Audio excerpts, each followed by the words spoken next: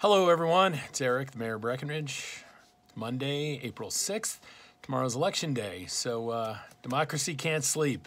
Make sure you vote. All the municipalities in the county have elections tomorrow, so get your ballots in either via the mail or there is a drop box behind the county building here in Breckenridge, or you can leave them at Town Hall tomorrow, but only tomorrow for Town Hall. So both council and mayoral elections. So yeah, please vote. It's your right as an American to pick who you want to govern this town for the next 4 years. What else is going on? We are today's the big day for the payroll protection to begin at the local banks. So if you have a business, make sure you're finding out what's going on and how to submit your application for the PPP program. That's a loan that'll turn into a grant if you follow the correct protocols and use it for paying your employees. It's also good for utility and rent. SBA has a lot of information on their website, and so does the Treasury Department if you're curious about that.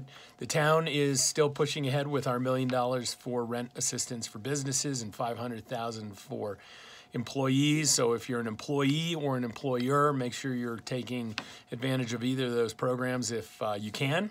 I had a long discussion yesterday with Joe Neguse, who has just been a wonderful congressman for us here in the 2nd District and really wants to make sure that the smaller municipalities like Breckenridge get taken care of. We're hoping that in the next round of funding from the government, we can recoup some of the $1.5 million we're using for local rent help. So hopefully that'll be something that comes to pass. I think we're doing a pretty good job up here with the COVID. We have about 50 cases in the county right now, and compare that to the 330 plus that they have over in Eagle County right now.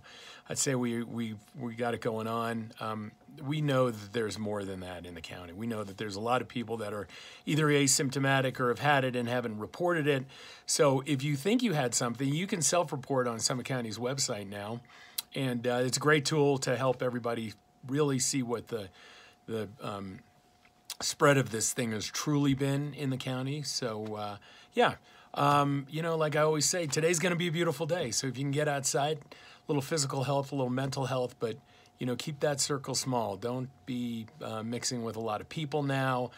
Make sure it's just you and your family. Go out and get a ride, get a ski, get a run. Just go for a walk with the dog, whatever it is you feel like doing. It's good for your brain. It's good for your body. If you are having mental health issues, please reach out to Building Hope, buildinghopesummit.org. I want you all to have a wonderful day today, and I'll see you tomorrow.